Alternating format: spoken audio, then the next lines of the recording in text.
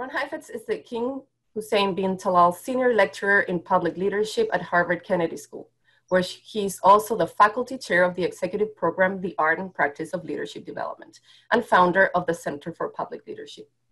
He speaks extensively and advises heads of governments, businesses, and nonprofit organizations throughout the world. He co-developed the widely recognized Adaptive Leadership Framework. His research focuses on creating a conceptual foundation for the study of leadership, creating teaching, training, and consulting methods for leadership practice, and building the adaptive capacity of organizations and society. He has authored or co-authored several books, such as Leadership Without Easy Answers, which is one of the 10 most assigned course books at Harvard and Duke universities. Heifetz is also well known for developing transformative methods of leadership education and development. His courses on leadership at Harvard are legendary. Drawing students from throughout Harvard's graduate schools and neighboring universities, they have consistently won the Alumni Award for the Kennedy School's most influential course. A graduate from Columbia University, Harvard Medical School, and the Kennedy School, he's also a physician and a cellist. Over to you, Ron. It's so great to be with you all during this hour, and I look forward to hearing your questions in a little while. I thought I would begin by just introducing some concepts. I know that some of you have worked with me and are acquainted with my work, but many of you may not be, so I'm going to assume that I'm new to many of you and sort of begin then at the beginning. I want to start actually by introducing the idea of crisis itself and anchor our conversation in that, because all around the world we're all experiencing at least two crises, and in the United States we're in the middle of three crises. We all have the pandemic as a major crisis that's requiring adaptability throughout our communities, from the most micro level of every family and every individual person to gradually more macro levels, every organization, be it business or nonprofit or public, every schoolroom, every schoolhouse, and certainly every government, from local to national governments. The pandemic is generating global, massive challenge to the adaptability of people, from local to global. And that in and of itself is an extremely interesting phenomenon, a challenging phenomenon, because it's not only a challenge to our health, it's of course a challenge to how we live and how we make a living. And then the secondary challenge, of course, that we're all living through is the economic challenge associated with the closing down of our economies. And then in the United States, we're in the midst of a third crisis, which has in some ways been accentuated by the pandemic, because the pandemic in the United States has surfaced the structural inequities and the systemic inequities in the American society. That may also be true in many other societies. I believe it is true from what I know all around the world that the poor are taking the brunt of the disease, and the people who are living in most dense quarters and have least access to health care are the most vulnerable to getting sick and dying of this virus. So in the surfacing of all of that inequity, we also have had a dramatic incidence of police brutality that was fortunately captured so vividly on camera that it enabled everybody across the American nation to have to face into a reality that is often ignored and denied and kept beneath the surface. Some people, of course, are aware of this reality every single day as they go out of their houses and have to worry about being endangered by police or questioned. But many of us, including people like me, white men, can walk out our house and not have to think twice about being harassed or endangered. So the surfacing of this police brutality is generating, as many of you know, widespread demonstrations across the United States, and indeed sympathetic demonstrations all around the world to fight all the different kinds of structural racism or structured inequity that are built into many of our societies. So one way to understand a crisis, and now I'm going to share with you just the one slide that I have to share with you today. One way to understand crises is that they generate a spike of disequilibrium. This orange graph. You know, people are living in some state of relative equilibrium, but then something happens that creates a spike of disequilibrium, a spike of stress in the social system. And at that moment, all of us in human societies and organizational lives immediately respond to the stress, to the disequilibrium, by going into problem-solving mode. And if the problem happens to be a technical problem, then even if it's generated a high amount of momentary disequilibrium, we have the know-how to resolve the problem, to solve the problem, and the level of disequilibrium returns to normal. And that happens even with life-threatening illnesses that I used to see in the emergency room in the hospital, where a person would come in and there would be an enormous amount of distress in the family as well as in that own person's emotional life. But quite quickly, we often, you know, a great deal of the time had the know-how, the instruments, the organizational design, the authoritative expertise, the materials, and all of the economic system to back us up, to provide us with the materials we needed to cure that patient of that problem, and that then patient could then return to a normal life. Sometimes very quickly, you know, if it was a child with a broken leg, then within 6 weeks, you could take the cast off and equilibrium would be restored and the problem would be solved. But there are many crises that are not purely technical problems. There are crises that require people to learn new ways, where the challenge itself demands that people develop new adaptations, new adaptive capacity in order to solve the problem in ways that they hadn't known how to solve it before. And these problems, adaptive challenges, do not resolve quickly. It's what we see in this blue line. They generate prolonged levels of disequilibrium or prolonged levels of stress.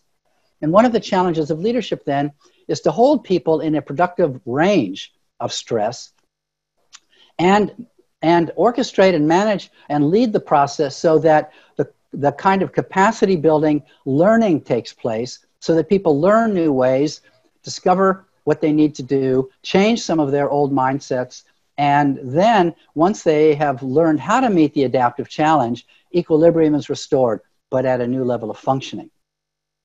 So this basic chart or graphic illustrates the sort of the basic some of the basic properties that distinguish adaptive challenges from technical challenges with the onset of a crisis. Now, some adaptive challenges are exogenous, and some adaptive challenges are endogenous. And by that I mean that the adaptive pressures that demand new capacity building, that demand a change in the way people live, or change in the way a business operates, or change in the way that citizens understand their role, or change in the way school teachers teach, or change in the way police, adaptive pressures can be exogenously generated by the environment.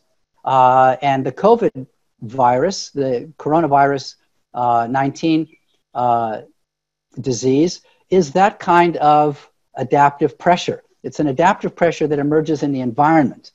And maybe people participate in it by making it easier for the virus to cross from bats or other animals, in the case of HIV, from certain monkeys to people through the eating of those animals. But nevertheless, the challenge itself, the adaptive pressure, is not endogenous to human societies. It's not endogenous to our own cultures. It's really coming from the outside. And that kind of challenge is the typical kind of challenge that organisms face in evolutionary time as they all of a sudden meet a change in the environment. The climate becomes dry, or the climate becomes cold, or the climate becomes warm. And that then creates a change in the economic conditions, the environmental conditions by which the animal will have to hunt or feed or graze. And that then generates adaptive pressures that select for, in evolution, those organisms that are more prone to having the capacity to thrive in that new environment. That's how nature works. In nature, adaptive pressures are largely exogenous, generated by the environment. But in human cultures, a lot of adaptive pressures are endogenous. They're generated within our own cultures. That is, that people within the culture demand changes of the dominant culture. And that's what we're seeing in the race crisis in America, and parallel kinds of crises of inequity around the world. We're seeing an endogenously generated crisis in which a group of people are saying to the rest of the society, there is an internal contradiction in our own values. And in the face of this internal contradiction, we have to stop living in a stable state of equilibrium that keeps this internal contradiction alive, unresolved, and in discrepancy from what our orienting values are as a community, as a society. And that work of knocking a society out of equilibrium into disequilibrium, so that it then begins to do the adaptive work it needs to do in order to come up with a new way of policing, a new way of educating, for example, around race, a new way of governing, a new way of paying taxes, but much more deeply, a new way of understanding our identities as white or brown or black people, our identities as from our ethnicity or from our religious heritage. What is built into the cultural DNA of our identity? And how will that identity itself need to be refashioned? Now, one of the lessons we learned from nature, and I'll say, well, maybe before I go into that, I'll say one more thing about the slide. People don't like to do adaptive work. Adaptive work is painful work because it consists of three basic tasks. The first task is sifting through what to conserve. In nature, adaptive work is highly conservative. Even a transformative change will be largely conservative. Most of the DNA of a chimpanzee is the same as the DNA of a human being, and yet human beings have transformative capacities compared to a chimpanzee, even when 99% of our DNA is the same. So nature, or God, as you choose, is enormously efficient in the sense that you don't throw out the baby with the bathwater. You don't start from scratch. You don't do zero-based budgeting. You build from what works, and then you discard what's no longer serviceable, and then you innovate. Those are the three tasks in adaptive change. You identify what is precious and essential to conserve, what needs to be discarded from our current cultural DNA, and what innovations will enable us to take the best of our history into the future. That's the essential demand of adaptive work. And in a sense, from my point of view, that is the essence of leadership, is the mobilization of adaptive work in which you help people evolve their cultures so that, and adapt their cultures so that those cultures live up to the highest values that those cultures stand for and begin to resolve the internal contradictions of those cultures. So that's hard work because the innovation takes time. You can't restore equilibrium quickly. For example, right now, it's going to take time to innovate a coronavirus vaccine. And we're all going to have to live in a suspended state of disequilibrium. It could be for at least a year, for a full year. We're going to have to figure out how we're going to keep our families afloat, how we're going to teach school, how we're going to keep people from committing suicide, keep people from despairing. Parents are going to have to learn how to manage with children at home and how to teach their children and still work online and so forth. There are going to have to be countless adaptations that are required just to sustain ourselves until we finally have a technical fix, a vaccine, an innovation to solve the virus crisis. So this hard work of sifting through what to conserve, what to discard, and the innovation takes time. And it involves losses. Because even if you can conserve 90% of your cultural DNA of your heritage, even if 90% of what your parents taught you and your grandparents taught you and what your preachers taught you was right and wonderful and full of love and full of wisdom, some percentage of it is wrong, and some percentage of it is internally contradictory. It's at war with itself. We say we stand for equality and equal opportunity in America, but yet we don't really have equal right for voting, and we don't really have equal opportunity for people across the board. And our deep assumptions of white superiority are left frequently unaddressed in our family cultures as well as even in our theologies. So the work that is required in adaptive work involves losses. Even if it's just 5% of your cultural DNA, these are tough losses because it's very difficult to renegotiate your loyalty with your own ancestry. To say, my ancestors were wonderful, but they were also partially wrong. My grandparents were wonderful, but they were also partially wrong. They fought the wrong war. They made deep mistakes. Some of what they taught me isn't right, and I don't want to live with that anymore. That process of feeling some sense of internal betrayal. Am I betraying my loved ones? Am I betraying my family? Am I betraying the people who taught me, my ancestry? Is a very, very difficult emotional work. And because it's so difficult, people resist it deeply. People resist it like the plague. And so we frequently see, instead of people staying in that zone of disequilibrium, in a productive range of stress, doing the work they need to do to renegotiate their loyalty and refashion those relationships and build a new set of expectations where they can depart and still be loyal to, still be part of their heritage, even though they're departing in part. That work of getting to that place takes time, and it takes a lot of emotional energy and a lot of emotional support. And so instead of doing that kind of emotional work, people frequently avoid it. And we have all sorts of mechanisms in our societies for avoiding adaptive work, for running away, be it frank denial or externalizing the enemy. We don't really have a problem. The problem is those people. You see, they're really causing their illness. The race problem is really a problem of Black people's culture.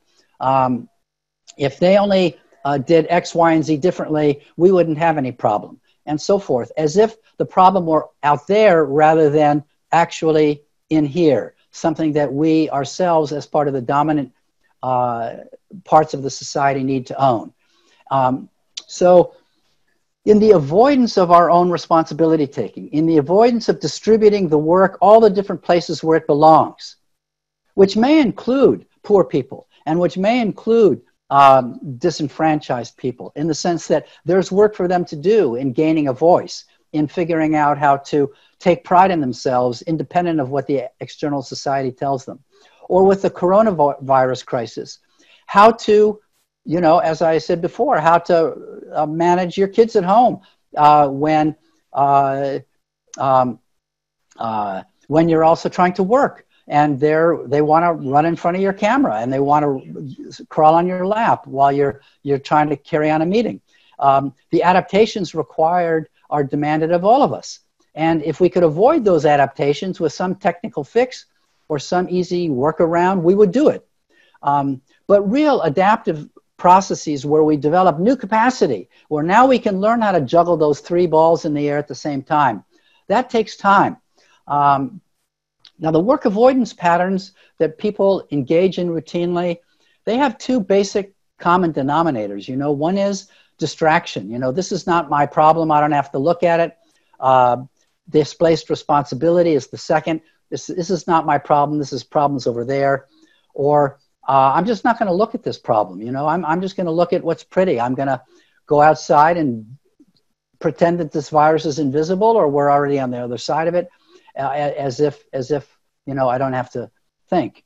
So one of the challenges of leadership then is to spot work avoidance patterns as they emerge and find ways then to counteract them, to speak to people, to keep the hard questions back into the center of their attention, and to get them to realize that they have to take responsibility, that they are part of the problem and that they are then part of the solution.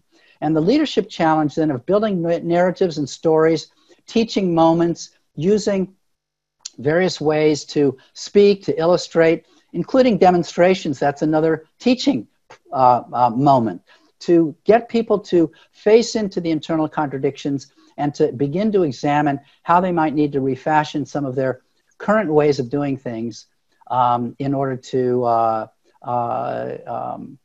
thrive in a changing and challenging world vis-a-vis the virus, or in order to begin to realize the overarching values of their community in the case of what's happening right now in the United States.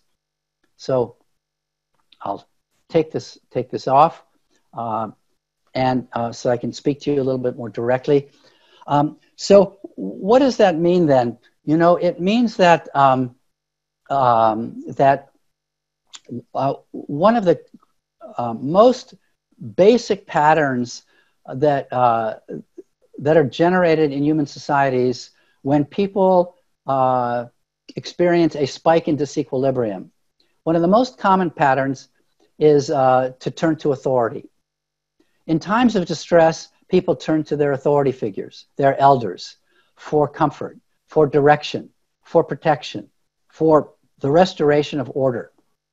And we can see all around the world then, people in positions of authority under enormous pressure during this coronavirus crisis to restore equilibrium quickly, to treat the adaptive challenge as if it were a technical problem, to try to return people to the normalcy that they want.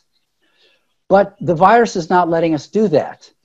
We can pretend we can do that, but we're going to just invite another wave of death and illness. So, but we can see authority figures throughout the land in businesses, in schools, in religious organizations, and certainly in politics, from local politics to national politics. We can see the enormous pressure on authorities to restore equilibrium when there's a spike of disequilibrium, even if it means engaging in work avoidance patterns. Now, because the coronavirus crisis is so widespread, it's giving us the opportunity to see a wide distribution of successful and unsuccessful cases of leadership from people in positions of authority. Some people in positions of authority are really practicing leadership. That is, they're really stepping into the issue and engaging their people in tough, difficult messages, painful messages that say, this is a reality that I can't fix quickly. This is a reality that, I mean, I wish it were something that I could just take off our platters, but this reality is going to be with us for a while now because the genie got out of the bottle and we made real mistakes in not getting ahead of the curve early on, you know, back in November, December, January, when we first began to learn about this crisis. So as a product of that, we're all going to have to own this problem. And I'm here to help us organize the adaptive responses, the emergency responses, in order to diminish the casualty rate and stabilize the situation. But I can't take it away from you. Now, we see some people around the world who are doing that. People in cities, people in states, people in national governments. And they're doing a great job. You know, a good example is Jacinda Ardern in New Zealand, who came into office at a young age, 38, 39 years old, immediately experienced a terrible crisis of a massacre and in a mosque, and then followed up by another crisis, a volcanic eruption.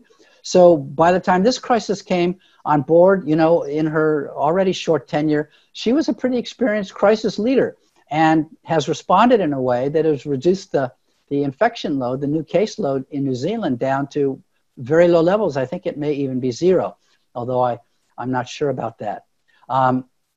So we do see cases of very successful leadership from people in positions of authority.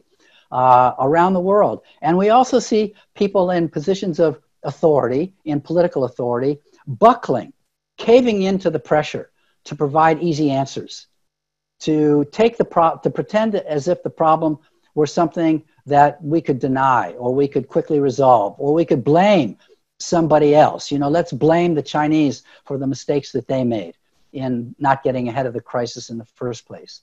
Or let's come up with a paranoid conspiracy that somehow they manufactured this crisis. You know, people look for places to blame so that they don't have to own the problem themselves. Unfortunately, this virus doesn't really care what our attitudes are. It's an exogenously generated adaptive pressure. And it's going to continue putting pressure on us regardless of how stupid or how smart we are, how courageous we are, or how much in denial, cowardly we are in facing into it. So we see a wide spectrum of people exercising leadership or not exercising leadership from positions of authority. But we're also seeing all sorts of people providing leadership without waiting for the coach to call them into play, without waiting to hold high office, without waiting to be appointed to some position. They see a problem in their local midst, and they simply start mobilizing people to engage in the adaptive work so that they can meet that crisis most adaptively. And we're then seeing one of the key properties of adaptive work manifest itself in the coronavirus crisis and also in the race crisis in America, which is we're seeing a lot of leadership without authority. We're seeing a lot of people practice leadership without authority. And we're seeing a lot of people in authority, some of whom practice leadership and a lot of whom are not practicing leadership. So this leads us to another key distinction in my own way of thinking about leadership, which is that leadership's not the same as authority. Sometimes people in authority buckle under the pressures to treat adaptive challenges as if they were technical and avoid the adaptive work. And if they're avoiding the adaptive work, as I would understand leadership, they're not providing leadership at all. They're not preparing their people to thrive in a changing and challenging world. And we also see the property of a community thrown up against new adaptive pressures. We're also seeing that to really engage in adaptive work, you need a distributed leadership model. You can't simply have people fall into a state of dependency in which they wait for some great leader to emerge from a high position of authority. Because if we do depend overly on people in positions of authority to get their act together and provide the leadership we need, we could be inviting a devastating set of losses and circumstances. As we've certainly seen in history, when people are up against a major economic crisis and then turn to some charismatic authority who says that with deep conviction that usually he, rarely a she, but occasionally a she, has all the answers, just believe in me, I know where to go. And then people do.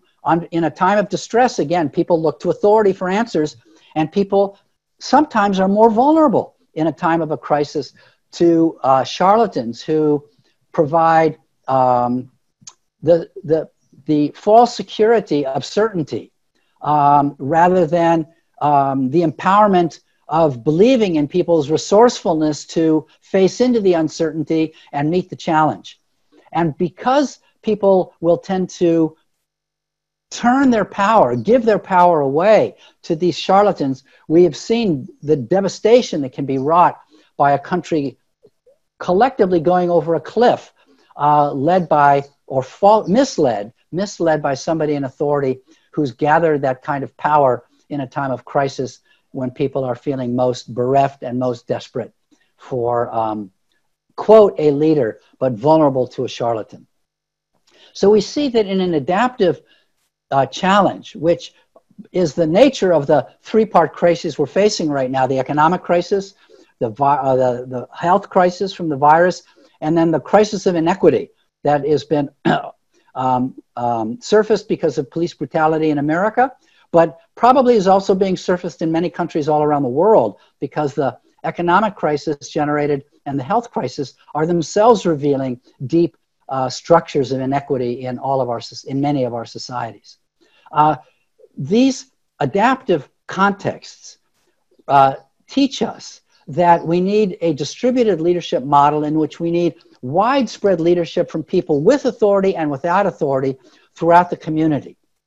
Because to really make progress on an adaptive challenge, we need many micro adaptations to micro environments. How one family figures out how to make it with their particular children and their particular school, with their particular finances, is going to be different than the next family, even next door, let alone 3 miles away in a different community or 100 miles away in a different city.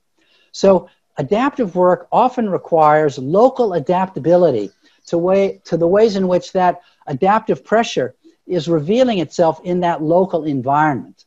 And that's true even with the cultural adaptive pressure generated by race and inequity, because different communities have internalized an ancestry differently, depending on your particular ancestry. And the way those lines of code of who you are and what it means to carry your identity and what other people mean and how you're been taught to understand them, the rewriting of those lines of code, the refashioning of those loyalties will be different for different people in different families, from different ancestries, different communities, and so forth. So that if you have, in America, if you have racist assumptions about the capacity of African American people, those racist assumptions will be very different if you have Chinese ancestry or Japanese ancestry or Jewish ancestry or white Protestant ancestry or white Catholic ancestry or Pakistani ancestry. You know, each peoples will have to wrestle with their ancestry, the way it has internalized different algorithms of identity and superiority within that particular culture. It may not be ethnic, maybe it's religious, you know, but many cultures have built into its identity DNA, its cultural DNA, many subcultures, various lines of code, sometimes subtle lines of code that talk about how we're better than they are. And those lines of code, the rewriting of those lines of code is what's being demanded of us, certainly in the United States, by the people on the streets who are forcing us to face into the internal contradictions of those of us who also, with the very next breath, deeply believe that that all people were created equal and all people deserve equal opportunity and all people are worthy of respect and care and loving response. So I hope that just begins to introduce these 4 very complex themes: leadership, authority, adaptability, and trust in the midst of a crisis. Trust is complicated because if people are trusting you to be the authoritative expert, and they trust you because you're going to show them the clear way forward, one has to renegotiate the terms of trust so that now they begin to trust you for saying, I'm not sure what to do. So now stay with me in the game as we learn together, as we discover and experiment together, as we rewrite some of those lines of code and figure out over the next years what it's going to take to renew our own set of values and renew our communities. That means that one of the key challenges of leadership from a position of authority is the renegotiation of the terms of trust, so that now you're trusted actually to be truthful instead of being trusted for simply providing comfort, even if it means conning people and lying to them. So let me stop there and open it up for conversation. So my question has to do with the assessment of risk management when making these decisions about these leadership decisions, particularly when it comes to the COVID and how to move back into the economy. Where does risk management come into those decisions? That's a great question. I think the risk management will be different in different communities, in different families, in different contexts. Risk management for New Zealand may have a lot to do with the degree to which they can withstand opening up their economy to just their islands, and and at the sacrifice of some of the of tourism and other sources of economic activity that that require bringing people in who might reinfect the island. And that'll be very different from people in different cities or communities in the United States, where you begin to open up any local economy and you're probably, the roads are open. People will travel from one community to another and begin to reinfect one another. So I think it's a very, very tough proposition to manage risk assessment. But it seems to me that the best way to do this is to use this as an opportunity to develop citizens' capacity to share the burden of some of these risky and experimental decisions. That is to say, we're going to try this, but as soon as we begin to realize that it's too soon, we're going to close back down, and to share that uncertainty and share that risk with citizens.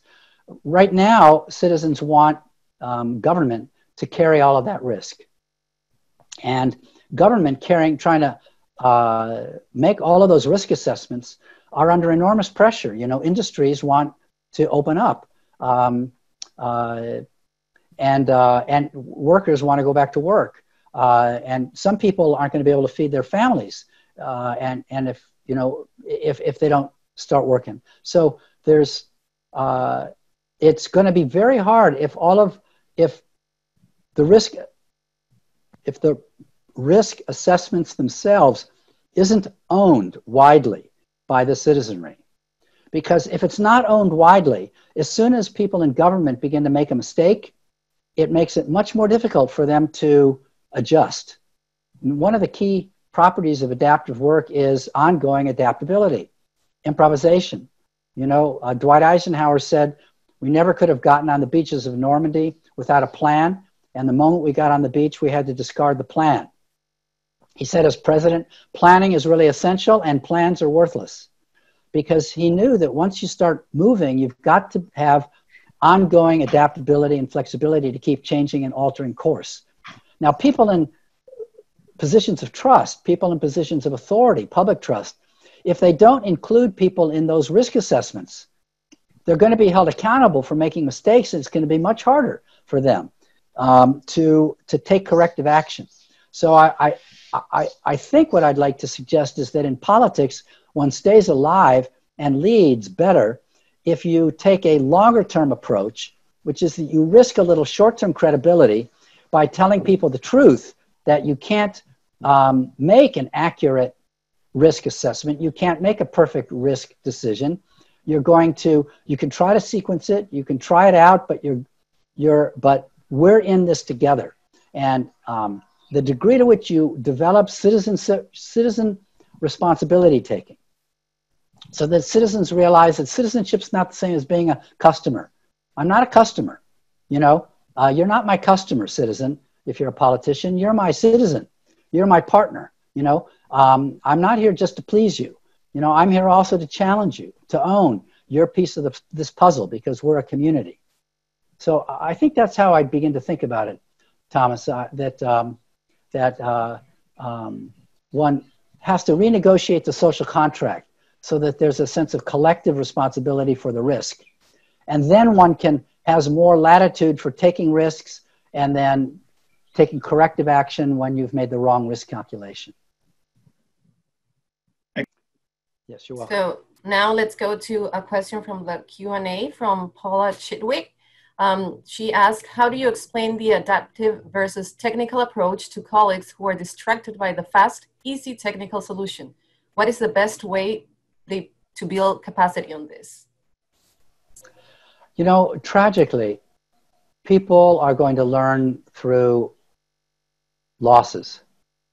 Unfortunately, tragically, people who are making too risk tolerant, but actually they're not even calculating risks. They're just in denial.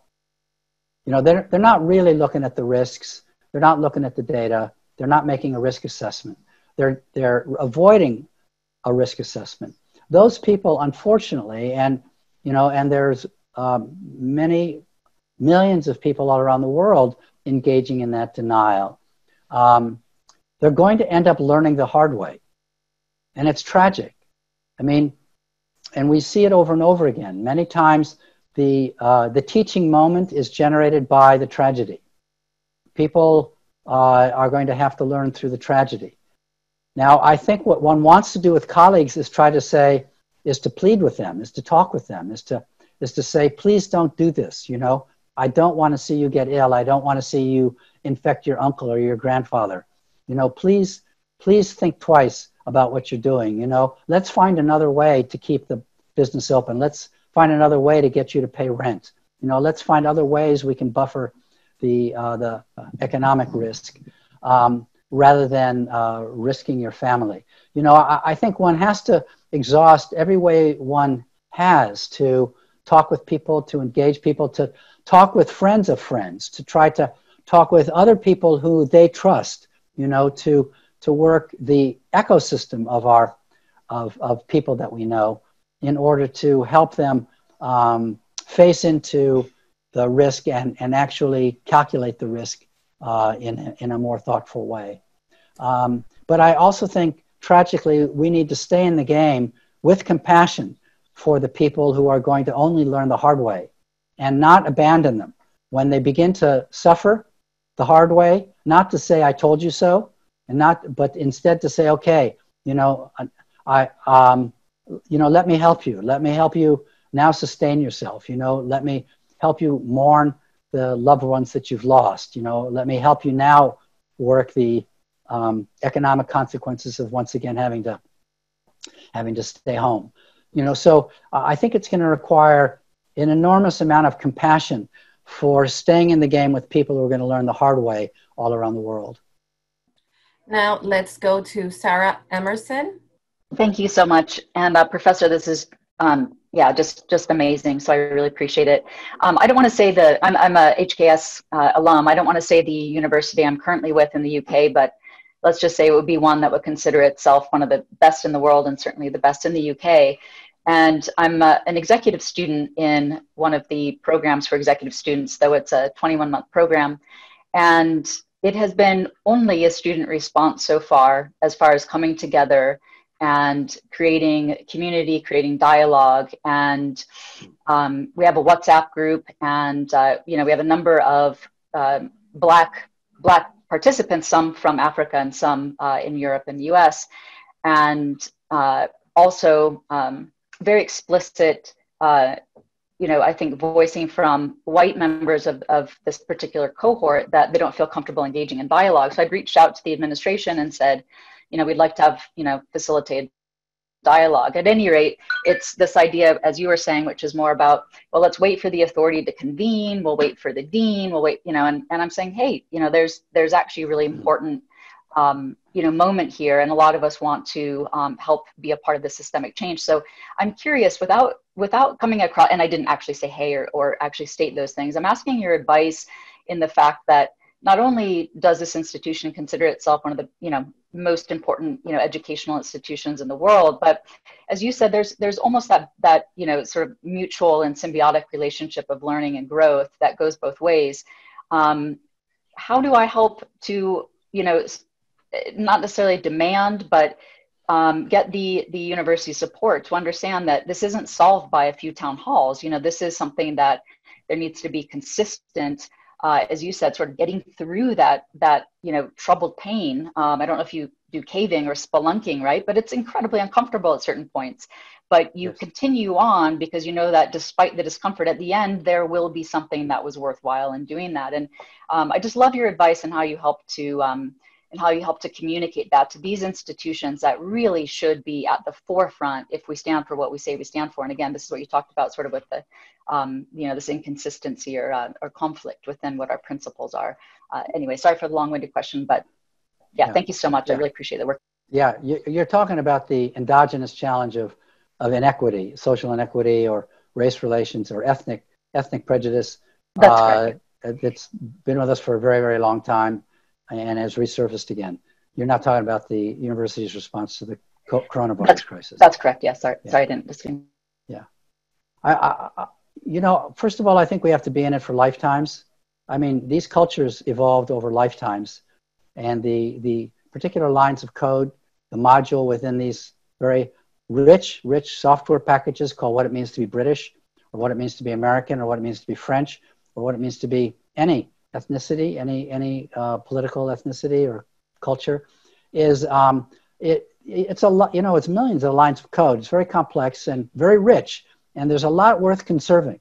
But some lines of code need to be rewritten, and it is going to take a long time to rewrite those lines of code. So it seems to me that one has to use this as a teaching moment and find allies within faculty and within administration to take advantage of this teaching moment that this issue has surfaced once again, and to use it to generate social learning in the sense of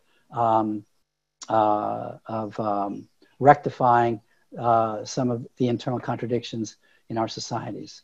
And of course, it's hard. People are attracted to our elite institutions like Harvard or you know, Oxbridge, your universities, and because they're elite universities, you know.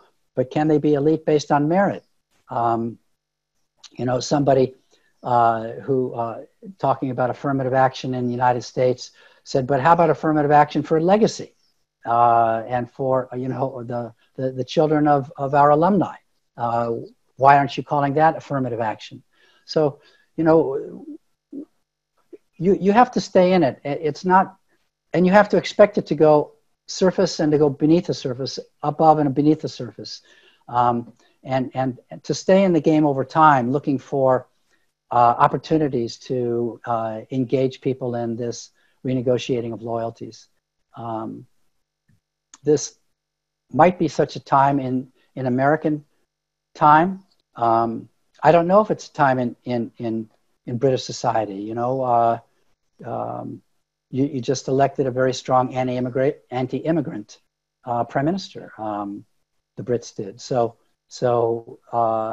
you know, there's a strong effort to reclaim our dominant cultural identities, political identities, that is enormously problematic around the world.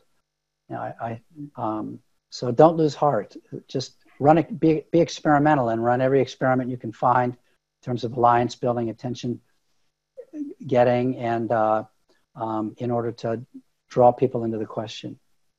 Thank you very much. Now we have a question from the Q&A from Raj Chwala. What practices are needed for leaders to experience the disappointment their citizens are going to project on them? What are some stabilizing practices? Yes. The first is it's critically important to be present to people and to be an ongoing presence. In a time of distress, people need to see, they're comforted simply by the physical availability of people in authority. They want to see their elders. So it's important to remain an ongoing presence to people. Second, it's going to be important to keep speaking with compassion and heart to people's experience. And if you're in authority in a large community or in a country, you have to get to know all of the variations of suffering that people are going through, and the variations of fear that people have, the variations of anxiety that people are experiencing, and you have to be able to speak to them. So that means you have to bring them into your office, you know, even if it's by Zoom or by you know, a conference call. You have to bring people's reality into your own awareness so that you can then speak in a way that people feel like, wow, he or she is not only present, but they really get where I'm at. I mean, they really see me. They see how afraid I am. They see how worried I am, or they see how much pain I am, that I just had to say that I just lost my favorite aunt, you know, and I couldn't even be with her when she died. You know, he sees, she sees. So the first is presence. The second is you've really got to know. It requires a lot of your empathic ability to project yourself into the life experience of the distributed across your community, so that you can really then third speak to the experience of your people with heart and compassion. And the fourth, then, you've got to demonstrate to people that you're driving the organizational response, because action itself generates confidence. And you've got to make sure that you're doing as competently as you can, as aggressively as you can, taking action. But then fifth, you've got to bring people into the reality of the uncertainty, that even the actions you're taking, as decisive as they are tentative, are experimental, are trial and error, you know, and that we're going to adjust our actions every day, and we're going to include you in the process. And so the crisis becomes an enormous opportunity for people in authority to renegotiate the social contract, and by presence, by empathic understanding, by speaking heartfully, by decisive action that demonstrates your technical competence, and by honest conversation where you're bringing people into the reality of the uncertainty. You hold people into a sustained period of disequilibrium that you cannot resolve because the situation doesn't allow you to resolve it. The virus is not going to allow you to resolve this crisis through denial. I hope that just begins to outline a mode of operating. Now I think we'll have to go to our last live question with Donald Rukare. Thank you, Pierre. This is Donald from Uganda, Kampala. Good afternoon to all of you. Hello, and I'd like to thank the professor for the very good presentation. I was intrigued by your graph where you had the productive range of stress.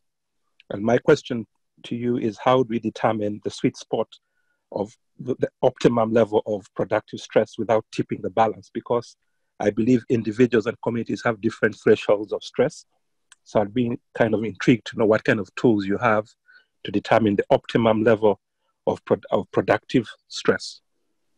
That is a great question, Donald. It's also an intellectual frontier in leadership, in practical leadership studies, practical leadership analysis.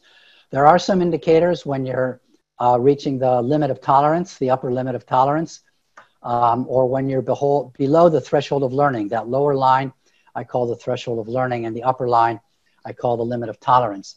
You know, it's like cooking in a pressure cooker. You want to keep it within the range that vessel can contain. Now, over time, a community can become better at adaptive work, and it can begin to raise that range of tolerable stress so that it can cook at higher pressures. In a sense, you can move from cooking in a domestic strength pressure cooker to cooking in a industrial strength pressure cooker. But that building of adaptive capacity takes time. In the immediate term, I think you're right that that any point on that graph is actually an average, and one could view it as a bar. Some people at that moment in time are actually overwhelmed individuals, and other people are still cool and calm. You know, so you're kind of taking an average of where the organization or family or community is. And one has to then spot the outliers for indications of when the pressure cooker is beginning to dance on the stove and at risk of blowing up. There are indicators, and I've written about this in my second book, Leadership on the Line, and a little bit as well in my third book, The Art and Practice of Adaptive Leadership, that I've co-authored. So I don't have time to speak to it right now, but I do think that there's indicators. But here's the key thing. It's not like an engineered system where you can look at the temperature gauge in your car and know when it's overheating. Sometimes you only know that you're beginning to get to the limit of tolerance by when the pressure cooker actually begins to dance, and then you have to bring the pressures down. You have to lower the pressures. And there are ways to do that, also that I describe in my writing. So it's a trial and error thing. You know, you have to stay close in touch with your people to begin to gauge when are they beginning to be overwhelmed? When are they learning as fast as they can, but they can't take on any more right now? And I've got to cool things down and give them more time to internalize what they've learned, to internalize their new capacity before I move to the next the next set of challenges on the road forward. One of the reasons our executive programs have begun to mount the series is because we think maybe the biggest contribution we've made to all of you is that you've begun to know each other. And if you can begin to create communities of learning and practice where you can teach each other and give each other tips across countries, across areas, across sectors, in the practice of leadership as an ongoing practice throughout your career, where you debrief each other, where you meet and talk. And so one form that the executive programs and the regular alumni office has done at the Kennedy School is we've created a network for alumni of our programs called the Adaptive Leadership Network. It's adaptive-leadership.net. And in that network, we've got thousands of people who we come together, and we've been discussing the race crisis. We've been discussing the coronavirus crisis. What does leadership look like? There are courses. There are various kinds of resources. It's a new effort, but I would encourage all of you to check it out as a means of staying connected with one another and staying connected with a community of people with whom to continue learning how to practice leadership in very dangerous times.